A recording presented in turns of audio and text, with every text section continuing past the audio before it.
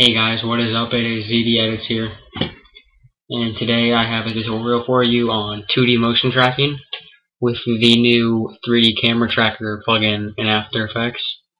It comes pre-installed if you have After Effects CS6, so I do recommend getting that or torrenting it if you're into that kind of stuff. Well, first things first is you should already know how to import your cinematic or whatever file, import file, and you're gonna pre-comp it.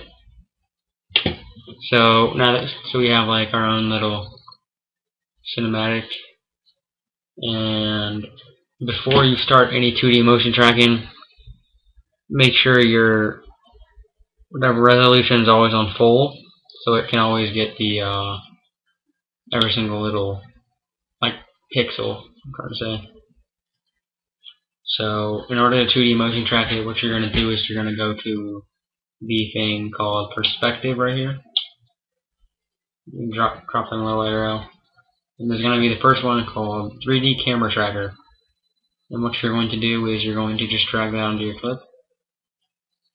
It's going to say analyzing in background. What that means is, like, it's analyzing, but you can still do other work while it's analyzing that, so it's pretty cool. And it's going to take like a minute or two for it to analyze all the frames, so I'll come back to you guys whenever it's done analyzing. Alright guys, so it has just got done doing the motion tracking part. Now what it's doing, it's solving the camera. And during this part, you're going to go into this and make sure that this thing's checked rendered track points. It doesn't really matter, but it makes all the little points show up first, like the first time you do it. So, it's going to solve the camera. It takes like a minute. And once it's done, I'll come back to you guys and I'll show you guys the next step. Alright guys, it just got done with it, but for me it says it's only on this cinematic because I have to go forward a couple frames because of that black screen. So I'm just going to split that a little bit. So now you see we have those little points.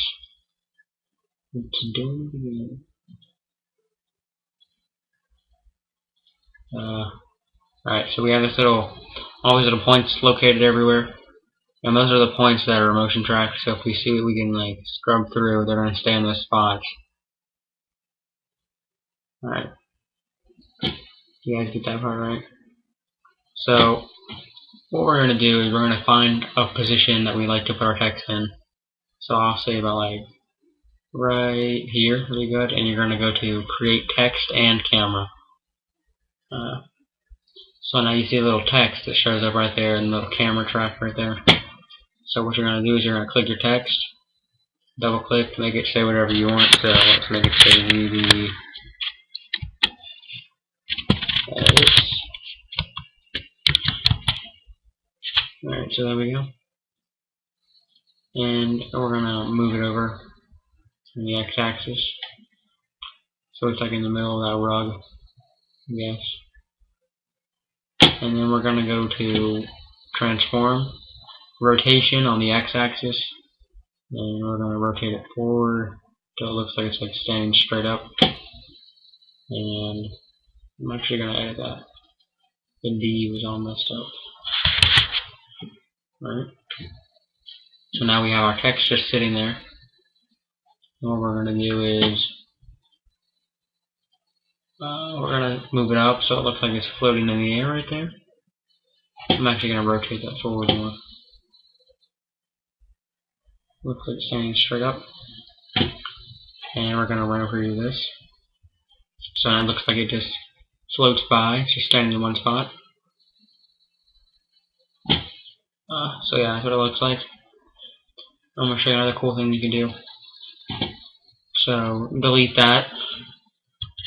And delete that camera. So now we have all these little points everywhere. So what we're going to do is we're going to find, like, I like that one. Okay. Create solid and camera. And so now we have a little solid. Actually, I'm going to show you something else. Delete that, and you go back to this, whatever, and you go back to that one spot we found. Let's create a null in a camera. So it has a little null here now, and we're going to go to layer, new, solid. Let me drag this over on the screen. So we're going to press OK. And we're going to make that solid 3D. And we're going to go to, see this little pick whip kind of thing right here? We're going to parent it to the track null. So now if we run preview through, it just stays in that spot. So we're going to go on the Z-axis and move it back. And transform. Rotate that, rotate it forward a little bit. This is how on Baker's tutorials, this is how he did his little holographic screen thing. And you can just change the opacity. You can see through it. So now you have a little holographic screen. You can see. Yep, you can see that little holographic. It just walks right through it. Pretty cool. That's about pretty much all you can do with this. So I hope you guys have enjoyed the tutorial. Please leave a like and a comment. Tell me how I did. I'm about to start doing more of these. Thank you. Peace.